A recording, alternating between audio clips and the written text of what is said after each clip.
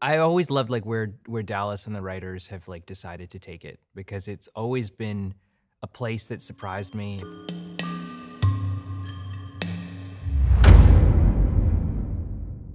In this season, when they start with the time traveling, I at first I thought they were doing some kind of a joke. So now it's like this carriage, and they need to bring it up to also, I think, 88 miles per hour.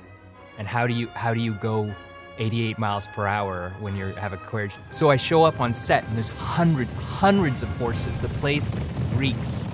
There's oat bags everywhere. There's piles of poop, and I'm like, this is filmmaking. This is the season when we find out that actually it isn't Judas who betrays Jesus. Judas takes the blame.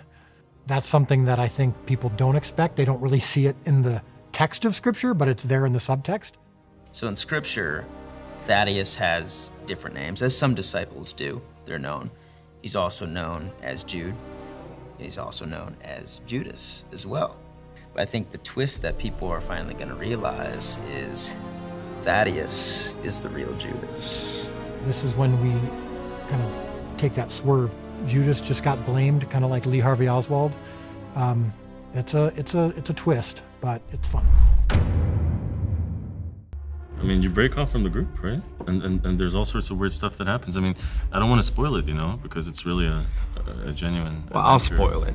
Nathaniel breaks bad, and he joins with Judas. Yeah, exactly. I'm most excited about Yusuf infiltrating the Roman army. Becoming a spy. I mean, I didn't think I was going to be able to wield a sword like that in this show, but I mean, it was awesome. Okay, so this season, I think something a lot of fans have been waiting for is gonna come true.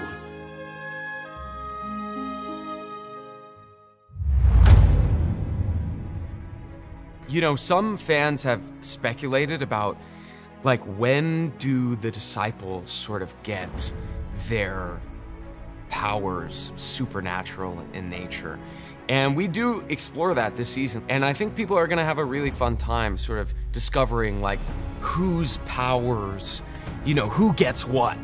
Who gets fire? You know, Thunder's an obvious one. Who's kinda Iceman? I had to work on my shooting ice hands acting. Yeah, it's a treat. The thing that I'm most excited for people to see in this season is the musical episode. Jesus' putting on the Ritz is so lovely. Stunning. It really is. You know, like, I didn't know that Jonathan was such a song and dance man. That's a twinkle too. Yeah, definitely. This is a season that Jesus officially adopts little James and becomes his dad. This season is just a father and son comedy road trip. I didn't expect John the Baptist's head on the platter presented to King Herod to still talk. That was a shock. I must have missed that in the Bible, but yeah, you know, cracking jokes. He was in good spirits.